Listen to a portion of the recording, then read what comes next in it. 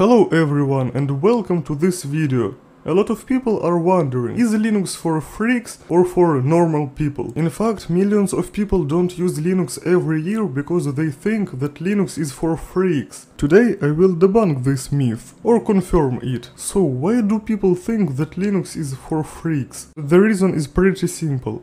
For the last 30 years, Linux has been associated with no-lifers because to configure Linux, you had to spend your whole life on it. Today, it's no longer true. Well, in fact, it's still true, but today you can argue about that. Of course, if you will run some Windows-based operating system like Ubuntu, you won't have to configure it, but you will suffer from bugs and closed-source software included into it. And in contrary to the popular opinion, Ubuntu is not Linux. It's a distribution of Windows, themed as Linux. In Ubuntu, Linux subsystem is created using the snap program, which most users don't know about. But what about normal Linux distributions like Arch Linux, Gentoo and others? Sadly, even after 30 years of development, they still require a huge amount of skill to install it and maintain. So, to sum up the video, unless you're using some Windows-based operating system, Linux is still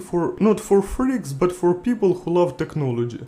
Thanks for watching and see you in the next helpful video.